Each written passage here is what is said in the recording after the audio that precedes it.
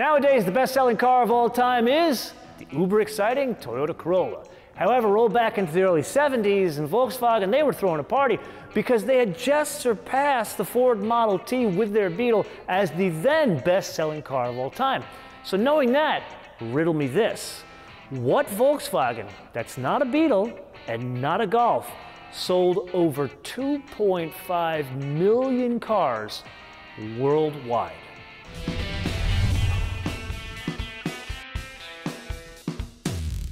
One could rightly refer to this as the zenith of Volkswagen Squareback or Type 3 production. Being a 73, it's the last year they built these things.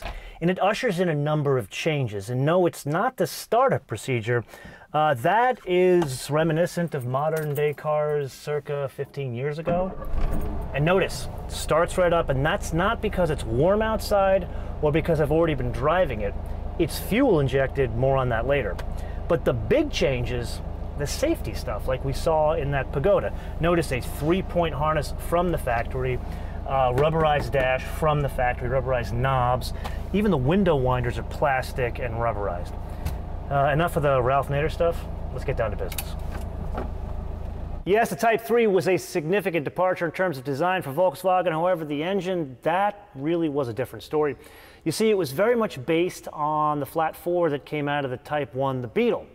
But to put it in this car, they had to make a number of changes. The biggest being was the packaging. If you've ever seen the flat 4 in the Beetle, it has a fan that sits on top of it. So it makes a very flat engine look tall. Here they repositioned the fan so they could package it into the Type 3, and that earned it not one but two nicknames, either the suitcase engine or the pancake engine. Then the other big change they made is they marketed it as the most powerful engine that Volkswagen had made to date. And that's because, what, the Beetle was just under 1.2 liters. This, when it came out in late 61, early 62, was 1.5 liters. Then they made some major changes in 1968. They bumped it out again to 1.6 liters, but more importantly, that car was fuel injected. Remember the 300SL Gullwing episode? That car was the first production car to have fuel injection from the factory. This was the first volume production car to have fuel injection from the factory. Now, even with that, still not a lot of output. 52 horsepower, yes, I said 52, and the torque, 86.2 pound-feet of torque. That fire-breathing amount of pushing power, remember this is rear-wheel drive, went through one of two transmissions, either a 4-speed manual, which this is, or a 3-speed automatic. And how do I put this? The 3-speed automatic was terrible. Hopefully I have not been unclear. Now, even with all of this, and only a 10.2 gallon tank, this car back in 1973 turned 26 mpg. Hopefully you are comfortable, because this gonna take a while.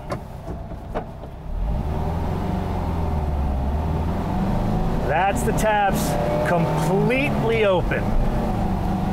This is not so much a question of power delivery, and really not a question of speed. It will top out, with a manual transmission, 84 miles an hour. The big question, as we're climbing up in second gear here, is what is the 0-60? Before I tell you, as a basis of comparison, like a modern day car, like a Golf or a Camry, that's about 7.5 to 8 seconds.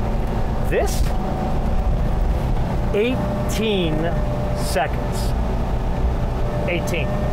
The Type 3 was introduced back in 1961. However, it wasn't until late 61, early 62 that they were put in production at the Wolfsburg factory, and there they took a lot of learning from the Beetle. Biggest example was how the bodies were mounted to the chassis and the floor pans. However, they did have their own technology. One example of that was the rear end of the car. The engine, the transmission, and the rear suspension all mounted to a rear subframe. And then, of course, there were three different body styles. There was the notchback, which never officially came to the US. Very attractive, though. This station wagon, which I love, they called it a Squareback in the US, a variant in Germany. And then there was a fastback, also called a TL. But it wasn't until 1966 that Volkswagen officially imported the fastback and the station wagon to the US. And then, starting with the 1600s, they offered a model called a 1600A, which was like a basic model with less stuff in it, if you could believe that. They only offered that in the US for 1 year only in 1973, and they called that the Basic. The ride quality in this thing is pretty good. Now granted, it's a huge function of you really can't get in trouble with that little amount of horsepower back there, but it's also a function of some of the suspension bits. It's better than you'd expect from, really this thing was designed, what, 61? It's not agricultural. It is independent all the way around, torsion bar all the way around. There's even an anti-roll bar in the front. So you can actually go around a corner at speeds that are manageable for this, and they're really, you don't feel a lot of pitch, you don't feel a terrible ride quality. And now by the numbers, this thing, it should not ride as well as it does because it's short, it's really short. 94.5-inch wheelbase. As a basis of comparison, like a Golf wagon, I would argue that's the replacement to this, that's a full 10 inches longer wheelbase than this. And then everybody now buys crossovers, so like a Tiguan, a Rogue, those are like 12 inches longer in wheelbase. Yet this, there's a composure to the ride that you normally wouldn't get in a classic car. Nobody would accuse me of being a Volkswagen fanatic, yet by starting with the building block of a small flat engine mounted in the rear, this was a marvel of package engineering, especially considering from the 60s into the early 70s. What they did here was allow for more storage room in the back, which allowed for more packaging room of people in the middle of the car, which allowed for more room in the ubiquitous Volkswagen frunk. But then in 1970, they lengthened the nose of the car by 4.5 inches, which allowed for more room in the frunk, enough to package a full-size spare tire and a jack. Now, the news in 1970 wasn't all good. That's when we got the cow catcher bumpers.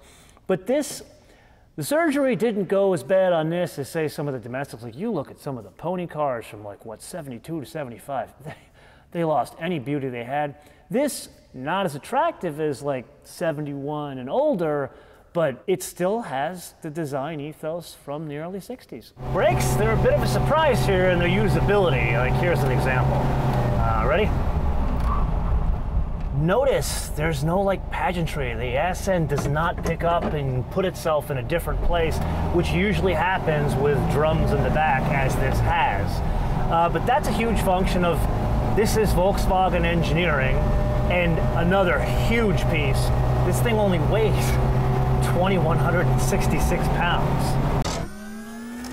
Yes, it is indeed that time again to play our newest game, Options Game Senior. That's the game where we go through the prices of the classic cars when they were new, if that information is still available, and compare them to what they're worth today, according to our good friend Dave Kinney, who literally writes the book on classic car values.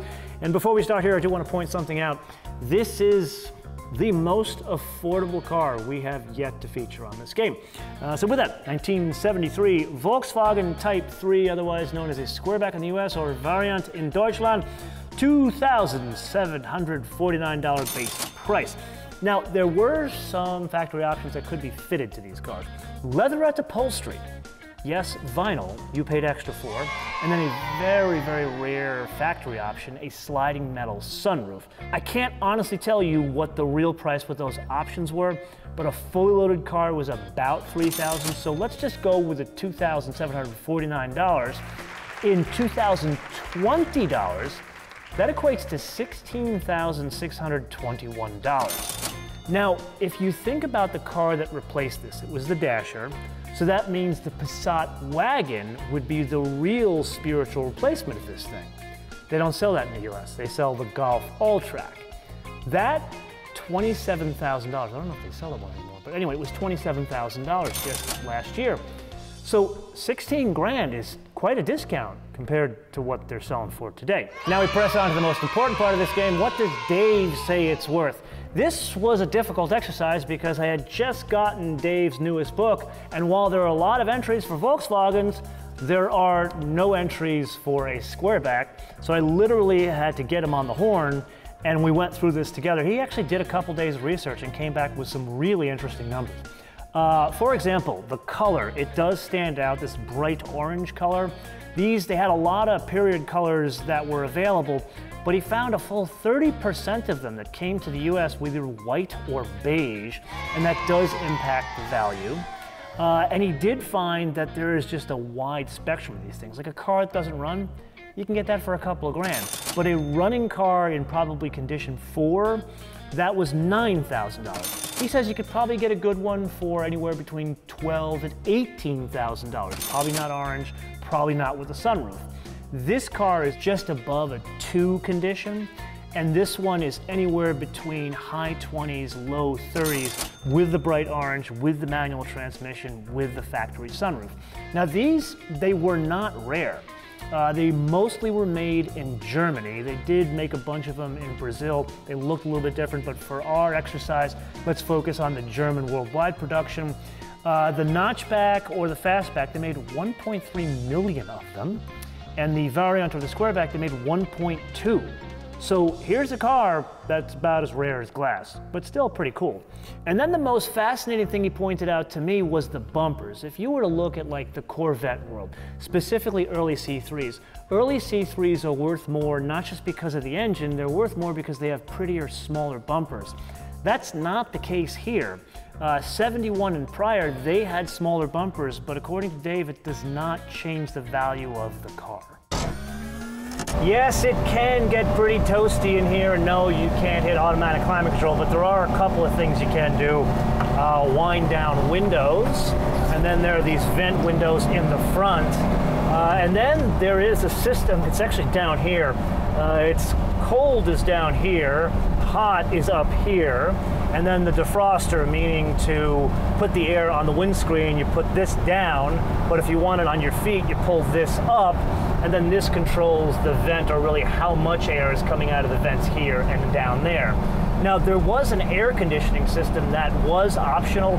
It was very similar to the systems we've seen in classic Mercedes from the 60s and the 70s. It sat underneath the dashboard, took up some of the knee room, and basically it was literally like a wall unit you have in a New York City apartment. Unlike other cars you and I have driven in this Retro Drive Reviews series, the first and second owners of these things, there was definitely a type. Like you talk to Dave Kinney, he'll tell you they were generally university professors, aging hippies with young families, and rugged individualists. As you got into like the second owners, a lot of the DIY crowd.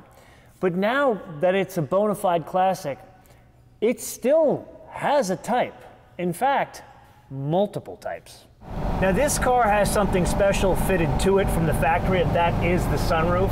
It is a metal sliding sunroof that you gotta crank like in the olden days, and I kind of love that. It's very reassuring. Wow, it doesn't sound good when you do it.